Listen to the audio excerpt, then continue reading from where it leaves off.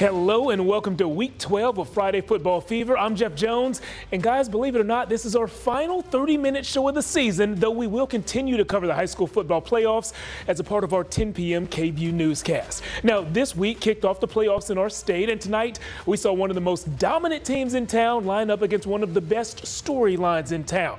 LBJ won its final 5 games of the season by an average score of 78-0. They've been simply incredible. They're the reigning state runners up, but Elgin, well, they have a great story. Elgin went 0-10 last year, and after an off season where the team completely bought in, they've won 7 games and are in the playoffs. It is tradition versus the turnaround, the champs versus the comeback, dominance versus destiny.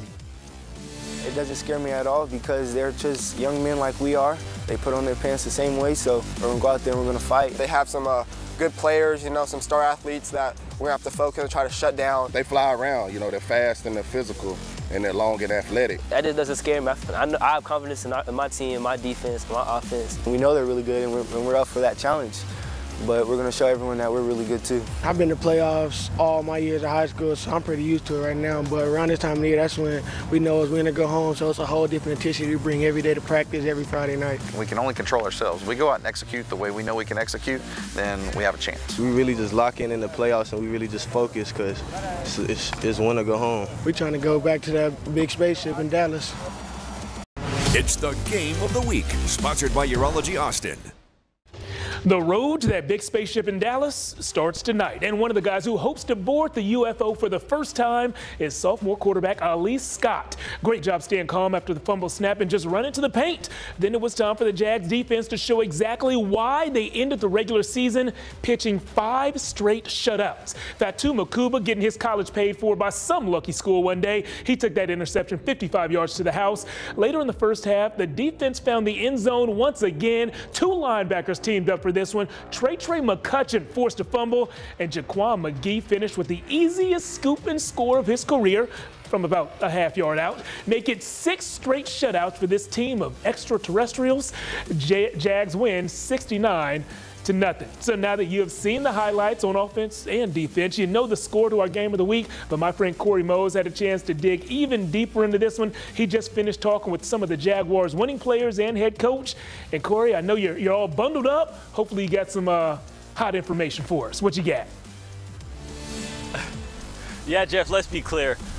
You're not going to see my hands come out these pockets because it's cold than a mug out here. Good evening, beautiful people. Let's talk about this game, okay? The narrative coming into tonight was that LBJ hadn't played anybody. That's why they've been blowing people out all year long. Well, folks, I think it's time to start saying maybe they're just a really good team. Coming into tonight, they've outscored their opponents by 418 points on the season, and it added 69 tonight. Now, scoring all those points, you're behind the bell cow. Cedric Alexander. He actually eclipsed 5,000 yards rushing here tonight. I was able to ask him about that historic mark and also what it mean to him to have a long playoff run.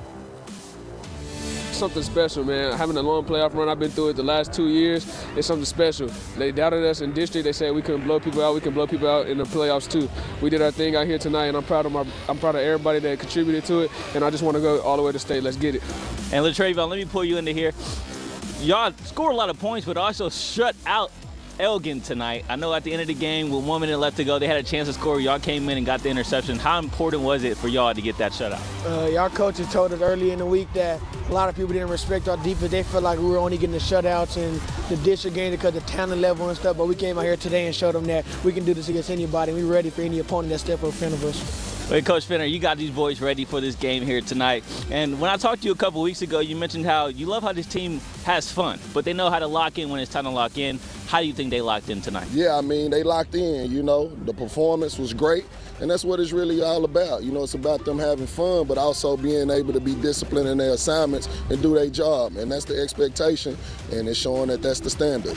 And in that huddle now, when you picked up that by-district trophy, you said this is just the beginning. What do you mean by that? Well, I just look at the last 2 years, and we want to make this a traditional thing year in and year out. So that's the first one, and so that's got to be our mentality. Is we excited about that one, but we want to go all the way. So I just want to keep them humble and keep them focused and let them understand you can have this feeling for the next 5 weeks. Well, Coach, to have that feeling, you got to start tonight. And that's exactly what y'all did. Great job here tonight, and good luck next week. Appreciate you. Thank you. Thank you, Coach. Now, one thing I noticed on the sidelines with these blowouts, they're not just wasting these games, okay?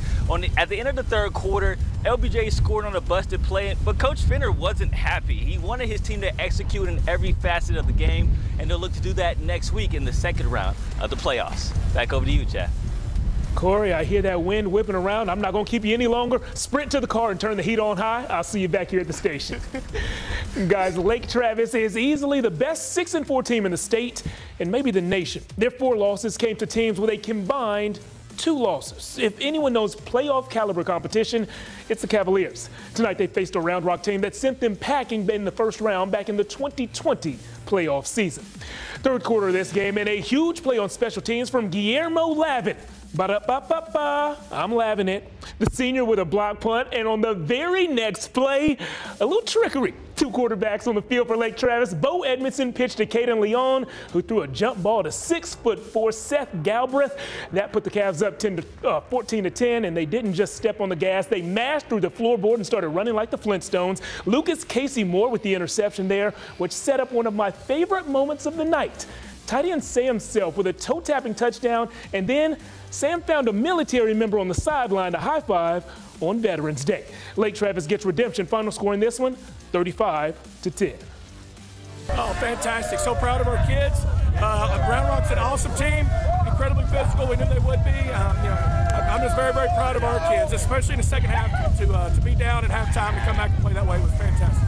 I'm going to tell them to enjoy this tonight. We know that we're going to get Steele with their great team. We already played them once this year and it didn't go our way, but I love our guys are playing right now. Can't wait for that rematch against Steele. Hey, to the playoff scoreboard for the first time this season. Georgetown beat New Braunfels Canyon 21-10. That's an upset win for the Eagles and earns them a second-round matchup with Magnolia West. Lockhart, a team that went 2-8 last season, beat San Antonio Burbank, and they beat them bad, winning 62-7. The Lions are on to the second round. More scores coming your way, and looks like the local guys did not do well on this set of scores. Lampasas falls to Somerset. Their season ends 27-17 in the first round. In Fredericksburg, the Billies, they have to make that drive back from San Antonio after falling to Davenport 36-6. Bowie made the trip over to Vandergrift to play the Vipers, who brought a 9-game win streak and some serious game faces into this one. First quarter, Braden Buchanan, who signed a Baylor baseball scholarship this week, showed off the arm and found Beck Orman. Beck, I'm in the red zone, baby, so why don't you join me? They sure did. Buchanan snuck in from 2 yards out, but the Bulldogs are battle-tested. They came in from one of the top districts in the state, Connor Keaton to Nehemiah Smith Livingston. Living right. It was tied then, but Vandergrift will win this one 28-14. Dripping Springs has looked great all season long. The Tigers hosted Maynard tonight, and Jack Tyndall tends to score. This guy is only a sophomore, but he is nearly untackleable, if that's a word. If not, just roll with it. That play set up a score. Maynard's Quentin Joyner rushed for over 300 yards last week. This long one came up just short of the end zone. The Mustangs did not score on that drive, and it hurt them. Dripping get the ball back. Austin Novosad found Joe Moreland, and the Tigers found a win. Final score in this one, wow, look at that, 69-14. We saw tons of Thursday games this week. A couple of updates from last night. Weiss fell to DeSoto 37-20. That score looks a little more lopsided than the actual game was. The Wolves held with one of the best teams in the Dallas area, but their season comes to a close. And Westlake, come on now, you know what Westlake does. They win, and they win big, especially in this time of year. They beat Cedar Ridge 58-10. We have updated you on 9 games so far, and we have much more left to show you. Scores, highlights, our Band of the Week, and our Play of the Week nominees are all coming up next.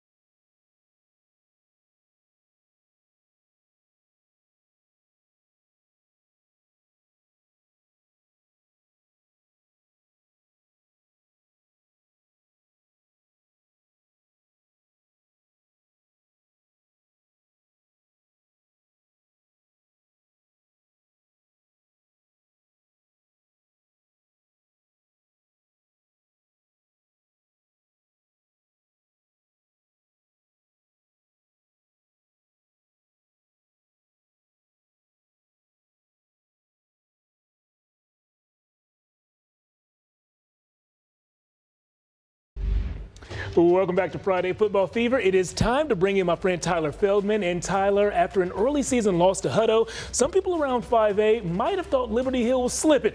They spent the past 2 months proving that they have definitely found their footing. I'd say, Jeff, they found their footing and then they went on a very long run. 7 straight wins, 3 players each with more than 700 rushing yards. And they're averaging a cool 51 points per game. And tonight, that high-powered Panthers offense would face a San Antonio Highlands team that's given up 40 or more points already 6 times this season. Yeah, there's Liberty Hill head coach Kent Walker. He and his Panthers have scored 40 or more in 8 of their 10 games this season. So tonight, same old Panthers football, huh? Early first. Ben Carter gets the rock, and what you see here is what defenses typically see when they're trying to stop that slot T. Utter confusion, and then by the time the defense finally realizes what happens, Carter has already sprinted 61 yards in for the touchdown. Even when the defense knows what's up, Jack Pitchford shows off his breakaway speed along the near sideline. 54-yard house call. Panthers hit the 40 mark by halftime and go on to win big 63-17. They'll now face Mercedes in the next round. Sounds like a fun drive. Crockett played Rouse up at Bible Stadium, and early on, the Red Sea parted for the Raiders. All alone in the corner of the end zone was Jace Mann. Can I get an A? Amen. Moments later, Amari Haywood looked as sturdy as a redwood. He bounced off of defenders at the goal line, would not go down. Rouse went up big and stayed up big. The Raiders move on, winning this one 48-14. Biblical. 4A D1 Taylor Ducks. Their season comes to a close. Bernie gets the win 42-13. 4A D2 LaGrange. Well, the Leopards season comes to an end as well. Madisonville gets the win 41-21. More 4A D2 scores. Giddings. Well, tough one there. Waco Connolly, big win 45-18. Then Lago Vista. All right, I see a Vikings 67. Bandera 6. That's your final. McCallum hosted Waco University. The Knights not backing down in this one. Zayed Al-Abdali called his own number from 2 yards out, but the team from up I-35 said we can score from close range too. To the second quarter, the Cadets' pass rush was effective. Zayed, look out! He didn't see it coming. The turnover hurt the local guys and let University get on the board again. This one was back and forth in the second half, but in the end, Waco University pulled it out 34-21, the final score. University and high school, I've got to check that out, Jeff. 5A D1, Smithson Valley hosting Cedar Park. Look at that view. Little pan out, opening drive for the Timberwolves. Aiden Arp drops back, steps up, keeps it himself, and coughs up the football. Rangers get a field goal off that Cedar Park turnover. The T-Wolves season comes to a close. A lot of that tonight from me, Jeff. A lot of closing, 30-7. That Cedar makes me cough from time to time, too. Hey, Wimberley, huge win yesterday, 81-0 over San Antonio YMLA. Basketball? Young men. No, not basketball. Okay. One team looks like they were playing basketball. The other, maybe that's soccer or hockey or something like that. But yeah, Wimberley's going to move on. The Texans, still undefeated, could make a long run. Gerald, this is an upset here. Gerald was a 4 seed. They beat a district's top seed, so a 4 over a 1, not expected in the first round, 32-14, the final score there. The scores keep on coming. Luling not able to hang with Jordanton, 28-0, the final there. Luling falls. Llano, Yellow Jackets keep it going, 44-zip over Cotulla. Yellow Jackets on to the second round. Back to the highlights up in Belton. The Tigers hosting Northeast. Pretty cool scene in the Waco area. First home playoff game for Belton since 2017. All right, so here we go. Big night for Tigers quarterback Ty Brown, tossing special deliveries all night long. Slade LeBlanc on the receiving end. 14-0 Belton. The Tigers bite the Raiders start to finish. 56-0 your final in this one. Tough night for the guys from San Marcos. The Rattlers played one of the best teams from the San Antonio area, Brandeis. The winner of this game would get Dripping Springs in the second round. The Broncos scored a short run earlier, then forced a turnover moments later. The Rattlers knew it would be an uphill battle, and this battle got away from them. Their season comes to a close with a 27-14 loss. Close, word of the day. Mason closes out Hearn's season, 44-7. Johnson City, their season comes to a close. Thorndale gets the win, 41-30. Yeah, those Eagles will be back, though. We'll see them soon. Hey, every week this season, we have showcased one local group as our Friday Football Fever Band of the Week. But this week, we're showing a group that basically earned the title of the Band of the Year. These are photos of the Vandergrift Band under the guidance of first-year lead director Katie Van Doren. Vandergrift won state on Tuesday. They are the 6A Texas Marching Band champs. And if you win state, well, you get to hear your band on Friday Football Fever.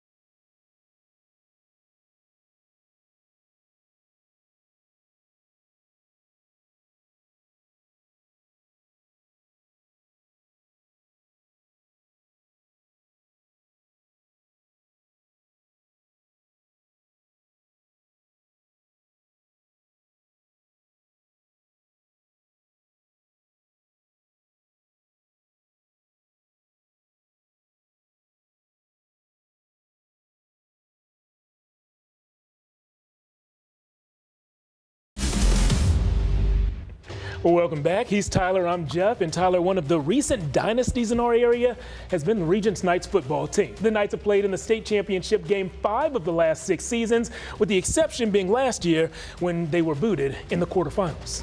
That major shocker last year happened at the hands of Second Baptist out of Houston, but that loss definitely motivated this team here in 2022. Not only did they finish the regular season a perfect 10-0, but they also had 4 shutouts, and every win came by at least 10 points. Yeah, big numbers. Tonight, the Knights hosting Lutheran South, and South would be a good way to describe this game if you're the Pioneers. Blake Mott looks like he had his apple juice before this one. Hold on tight. Not letting go of that one. Short touchdown run. Knights jump in front. Then on the defensive end, Whip Pow on the prowl.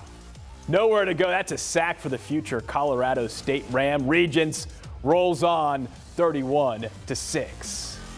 Smithville only won 4 regular season games, but everyone's 0-0 in the playoffs. And speaking of 0, Gatesville had 0 interest in tackling the Smithville quarterback. Derek Roberson looked like Derrick Henry on this 45-yard score. This was the senior's first touchdown of the night, but everyone knows touchdowns are better in pairs. He found Jackson Hancock on a throw that went 42 yards in the air.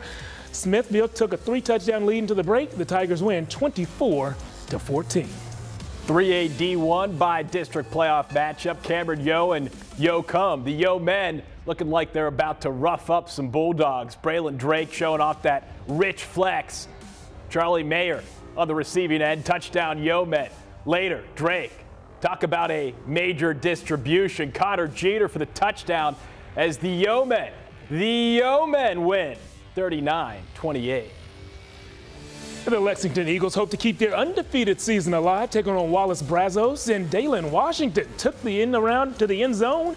But surprisingly, Brazos, a team that entered the game 8-3, shocked the previously undefeated Eagles, and they win this one 35-28. We'll be right back after this.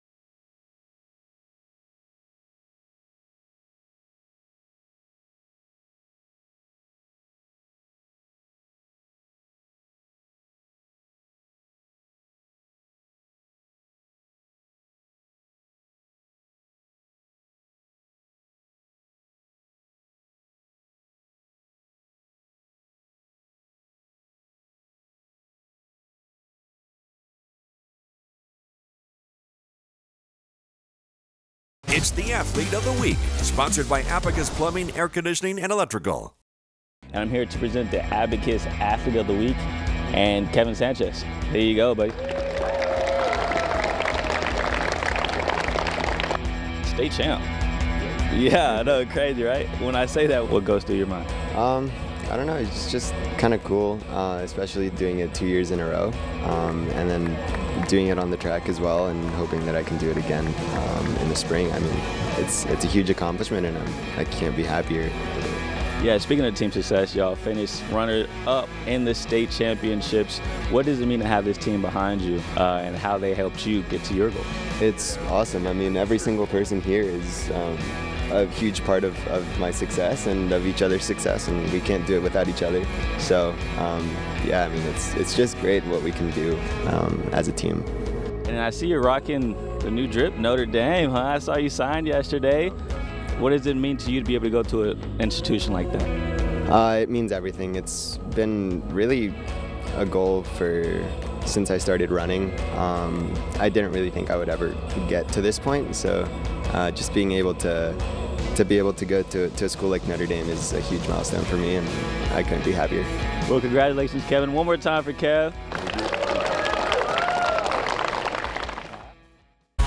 KVUE Friday Football Fever Athlete of the Week is sponsored by Abacus Plumbing, Air Conditioning, and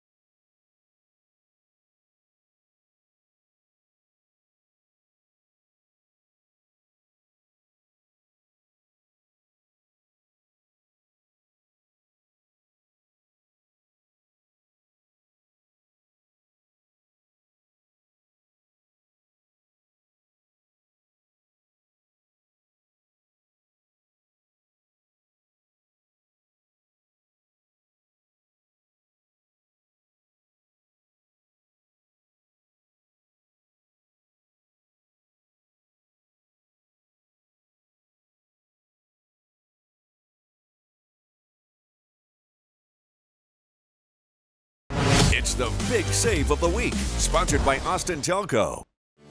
We start our countdown with Smithfield quarterback Derek Roberson. Derek does everything on this play except touch the ground. 4 defenders had legitimate chances to wrap him up, but apparently those frozen fingers don't work on a guy like Derek. The Tigers move on to the second round, thanks in part to their star QB.